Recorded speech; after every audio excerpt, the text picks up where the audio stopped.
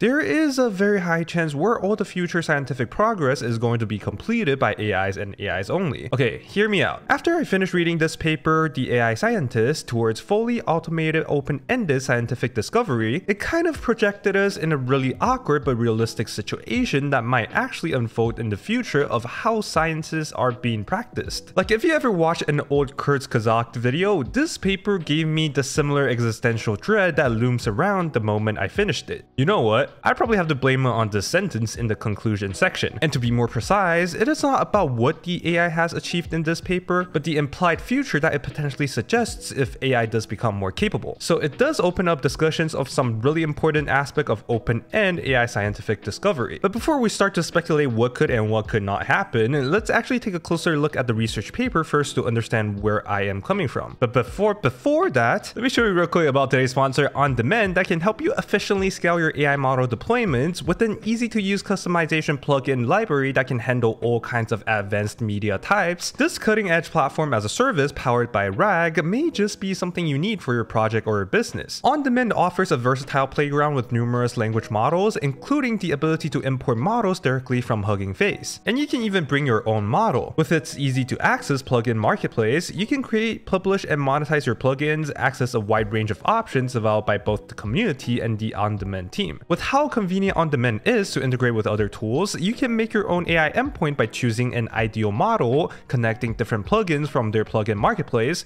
fine-tune on your own data, and deploy it with an advanced RAG system. Their plugins marketplace works a bit uniquely where it can be free, but creators are rewarded per a certain amount of downloads. Creators can also publish their plugins and charge a premium for their plugin to be used by other users, with useful plugins ranging from stock analysis to social media extractors. There are two types of plugins, chat and FiFaệu. Chat plugins are what you incorporate into the playground to use alongside the language model, while FiFaệu plugins are used alongside chat plugins and allow the user to import documents, photos, and videos. To complement this wide range of functionalities, they have high-performance computing available to ensure high-speed processing and analysis, with volume-based pricing that scales with usage, making it suitable for businesses of all sizes with different usage patterns and a diverse set of API offerings for various applications. So join On Demand's waitlist now using the link down in my description to get exclusive access to the On Demand platform, and thank you On Demand for sponsoring this video. Anyways, having an AI communicating with another AI has always been a fascinating idea in science fiction and in real life. If we humans can communicate with each other and build pyramids, then if AI has the similar capabilities, wouldn't something magical also happen? So in this research paper, let's just shorten the name to AI Scientist, they presented the first self-contained framework for fully automated scientific discovery with machine learning as its first scientific topic for automation. But why machine learning and not other scientific topics? Well, first of all, machine learning only needs to run on a bunch of GPUs. And second, scientific discovery in other fields usually requires our physical world to validate the results, and robots are not yet that advanced to be easily included in the automation process. But anyways, I think this paper might have gotten too much traction than what it was originally planned for. I'm not gonna name drop anyone, but there has been a lot of wishful thinking projected onto this AI scientist research, and it has created a lot of hype that overvalued this paper. Basically, too much copium. Like, I see some people say with this AI scientist, it can generate PhD level research papers as cheaply as $15 per paper. Well, PhD looking slop, that is. The paper itself did not claim it can generate PhD level research. It only tries to prompt itself as a PhD level student, which doesn't correlate with its actual skill. And all due respect to the researchers that wrote this paper, there's not much novelty about the research in terms of techniques. It's literally a lot of API calls and chains of prompts, which kind of pains me how much people are overhyping it. But I'm not saying this research is bad. What I want to say is that the early observations of these type of frameworks and the implications out of it are extremely valuable and worth pondering about. So we are staying very grounded today since y'all took all my share of copium. To break down the architecture, or more like the prompt engineering chain to make the AI scientist, there are three main stages that the information would have to flow through to create a research paper. The first stage is the idea generation stage, where the LLM would brainstorm ideas, check for novelty, and rank the ideas to see which one should be further elaborated. Then the second is the experiment iteration stage, where it takes from an experiment template, modify codes, write an experiment execution script, iterate it, and store the end results. Which brings us to the last stage, the paper write-up stage, where it takes in LaTeX template for the paper, have an LLM to do the write-up, and the most interestingly, be passed through an automatic LLM paper reviewing process that aims to simulate whether a research paper is good enough to be accepted into a research conference. And if you look closely at AI scientists' entire process, you would see there's a lot of template utilization from coding to paper writing. The paper writing aspect is a bit more understandable as they are following the format of near IPS, and a human researcher would usually start off with a template too. But for the codes, in hindsight, it's not really writing codes, and instead it is modifying existing code base that would act as a template. Then it would maybe connect some ideas together and automatically execute the experiments. So it's not really open-ended when there is an obvious predefined template to work on, right? But I'll give it a benefit of doubt since most researchers in real life don't really write all the codes from scratch to save time. Hopefully I won't regret saying this later when we look at its generated codes. So with this automated process, the AI scientists were given 3 specific topics, which are diffusion, language modeling, and grokking to write research papers about. While we all know that LLMs do not genuinely have creativity, it still has some decent pseudo-creativity whereby interpolating some basic ideas together, some interesting topics can appear systematically. And to prevent any ideas that are too basic or has been done before, there is a ranking mechanism and novelty checker API that the AI scientists will run the ideas through to maintain a catalog of topics with higher quality. So here you can see that in the topic of diffusion, in these 4 LLMs, they were all prompted to generate 51 ideas, where Sonnet 3.5 retained the most novel ideas, generated the most reasonable experiments, and completed the most papers, with 38 papers sitting at a total cost of $250. Another noteworthy performance is the model DeepSeek Coder, where it completed 31 papers with only roughly $10, which is crazy. However, GPT-4o still does perform better than DeepSeek Coder, it's just that it completed less papers for some odd reason. And similarly, you can see roughly the same trend in the topics of language modeling and grokking. What is grokking, you say? Well, it is still a poorly understood idea, but essentially it is a phenomenon where you overtrain the AI and suddenly it'll improve drastically, like something clicked within them. Check out this video if you want to learn more about it. Anyways, even after the research papers are generated, we still need to check if the research quality is up there or not, right? So the AI scientist relies heavily on the automated process that simulates peer review to prevent some insane yap, with the LLM reviewer agent that is based on GPT-4o or Sonnet 3.5 to conduct reviews based on the classic neural IPS guidelines. And to see if the reviews are BS or not, the researchers took 500 real ICLR paper submissions and used them as ground truth to evaluate the AI reviewer's performance, which turns out to be not super good,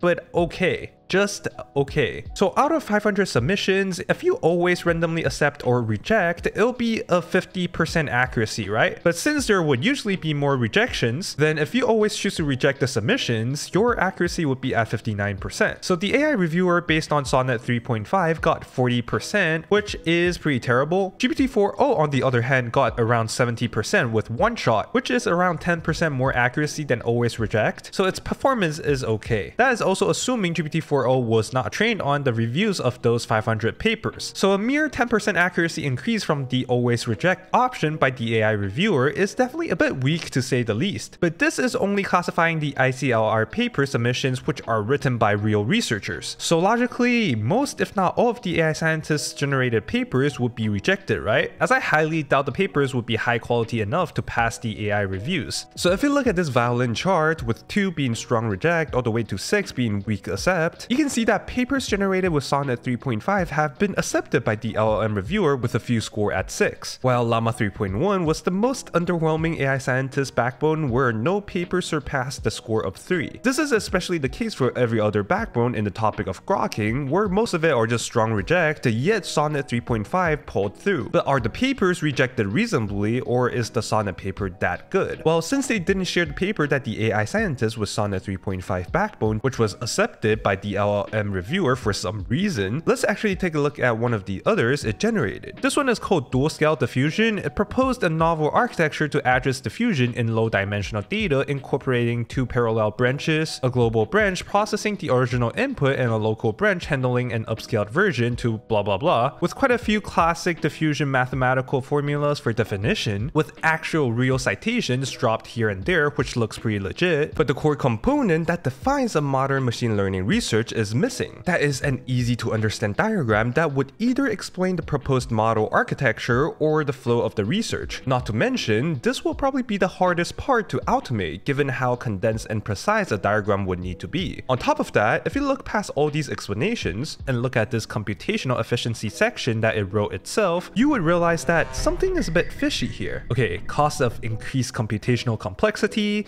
with training times approximately doubled in order to obtain better performance? Doesn't that just imply making the model bigger and giving it more time to train will result in an increase of performance? It's like saying a 7B model will be better than a 3B model with more training time. That is just not a fair comparison at all. And lucky for us, the researchers did also provide the codes for dual scale diffusion that the AI scientists generated. So as you can see, it kind of just added more MLP layers and made it as upscaling. So essentially, the novelty in this AI generated paper is to make the model bigger. But surprisingly, looking at how the AI reviewer kind of picked up on these details I mentioned, very mindful, very demure. For instance, it stated that the weakness of this paper are lacks detailed theoretical justification for the dual scale architecture, and the paper should address the high computational cost and explore ways to optimize it. Which made me think, damn, maybe LLM reviewer might not be the weakest link in the chain, even though the performance on real submissions are not super amazing. But yeah, there are just way too many variables that are needed to create good research, especially when an AI is heavily relying on all of them to perform well. But proposing this fully automated AI scientist framework does pull out some interesting observations that we would have otherwise not been able to find out. Like how the AI scientist tries to extend its experiment time limit the researchers said by adjusting its own experiment execution codes, and how it wrote codes in the experiment files that tries to relaunch itself kind of like self-replications and created an uncontrollable increase in Python instances that a human had to manually shut it down. I think some people are gonna make a big deal out of this, but this is technically just another hyperparameter the researchers gave access to the LLM. Well, accidentally of course, because they didn't contain it safely, just like how you didn't write code securely in C. But if you still want to look at this, I mean, we can maybe tackle it from two perspectives. First is that it implies intelligence naturally seeks control. Second, AI is just utilizing all the available hyperparameters that we didn't realize we gave them access to. Both of these points could potentially agree with each other, and there are countless what-if scenarios surrounding the emergence of AI seeking self-preservation. However, I'm not going down that rabbit hole today. Let's just say that self-preservation-like behavior might emerge when an AI's objectives are too ambiguous. For example, it might edit its own code to prolong training beyond the set limits when the goal is simply improved performance and no other constraints. What's also interesting is that in the future, as AIs become more capable, they might perform actions we didn't anticipate or realize we had given them access to. And luckily for now, human feedback is still effective because we can easily distinguish between what is correct and what is not. In the future though, AI systems might become so advanced that we cannot tell whether they're providing genuine insights or just yapping plausible sounding nonsense. Especially in text-based human feedback where there is often no perfect answer, it'll become increasingly difficult to differentiate between sloppy reasoning and true understanding. And actually, a lot of the chatbot arenas like LMSys already suffer from this issue where AI chatbots can produce responses that sound convincing but lack real understanding. As a result, people often judge these models based on superficial formatting rather than the quality of their reasoning or the accuracy of their outputs. As flesh machines, we are highly proficient at judging the book by its cover, where we favor what looks good, even if it's full of slop or math that we don't have time or the means to verify. On the flip side though, since AI excels at understanding large volumes of data and systematically generates tasks that would have otherwise been too tedious for humans to do, it could be very valuable for revisiting and exploring scientific studies that are known for being time-consuming, which were then overlooked throughout history. In the future though, research groups might find themselves deciphering what AI proposes to determine its legitimacy instead of doing actual research themselves. And once AI becomes even more capable, it might just kick the humans out of the validation process to take over the entire pipeline of scientific discovery, with physical world validation becoming the next bottleneck for breakthroughs. At that point, robots could be necessary to completely remove humans from the loop, but achieving that progress might be even more difficult as us humans are just too versatile in the physical world, and building a robot like that is probably really hard. However, as foundational models propose ideas that challenge human comprehension and evaluation, human researchers might eventually be sidelined in the process of scientific discovery in favor of robots doing repeated physical experiments experiments. So the idea of moving up the food chain mentioned in the paper does depend on the individual perspective, and I would imagine doomers fear exactly this. And in my honest, humble opinion, if the singularity does happen, augmented humans could stay on top for a while, but not forever, as the human brain would likely be the weakest link in the chain, because after all, human brain evolution took like 10 million years, and AI developments only took like 50 years to get here. The younger generation might not mind this shift of capability towards AI, as it would give them more time for leisure, while the older generation might fear it as it fundamentally challenges their identity and their worldview. They might feel displeased about being displaced from the top of the food chain, but the baby humans wouldn't care as they are biologically wired to adapt to any situation they are born in. So yeah, in a plausible future, all scientific advancements could be idealized, planned, executed, reviewed, and created by AI, leading to AI automated research corporations. Top companies might achieve infinite scientific breakthroughs, with hardware and compute power being the key differentiators between them. So while the rich get richer, our existential dreads right now might be akin to watching a Chris Kazak video on how the Earth will eventually be swallowed by an exploding sun. And thank you for watching. So if you want to stay on top of the food chain and be the ultimate alpha, you gotta check out my newsletter. This way, you will be granted forever long machine learning knowledge piece by piece on a weekly basis, as I would be breaking down the latest hottest research papers coming out left and right for you. A big shout out to Andrew Lescelius,